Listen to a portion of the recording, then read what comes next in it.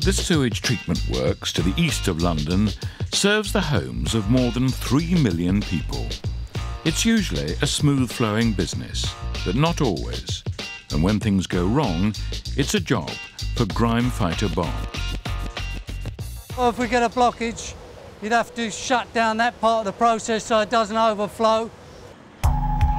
The first stage in the process is to remove unwanted materials. These are called screens. As you can see, these extract inorganic material from the sewers and deposit it into bins. You'd mainly find rag, plastics, wood, sanitary towels, wet wipes.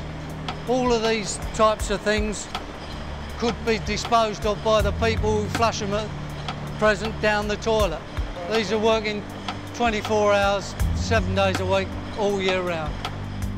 But this equipment has to be cleaned from time to time. It is a tricky bit of the job, yeah. You tend to get a bit of splash back up in your face and you don't really want that. No one loves this job. More materials will be removed before the water flows to special tanks for cleaning. This is a secondary screening, a 6mm screen, where it's pumped up from the primary screening and then the heavier stuff extracted and moved on down what we call launder channels into conditioning tanks. You can see the rag and other various materials within it. Obviously, if it was just toilet paper, it wouldn't have such an effect on our process. Hello, is that main control? Could you send a day worker up to screen 3, please? It's a job for grime fighter Bren. This is the best way to deal with it. Otherwise, you'll end up sticking too much down there and create another blockage. It'll need to be broken up. Bren, like many grime fighters, started off in other fields.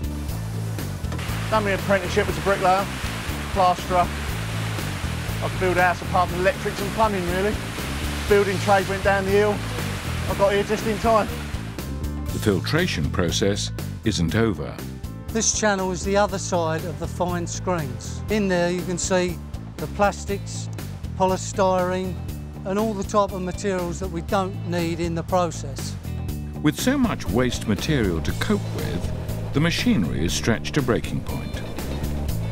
As you can see, a couple of the guys have taken one of the macerator pumps to pieces to replace the damage that's been done by the rags, etc. Look at that, for example.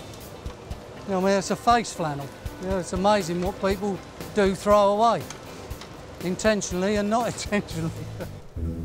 Grime fighting is a specialised business with a vocabulary to match. This is obviously inorganic material such as stones and sand, gravel, and we've got to extract this type of material before it goes through those macerators. Organic material often proves to have a life of its own.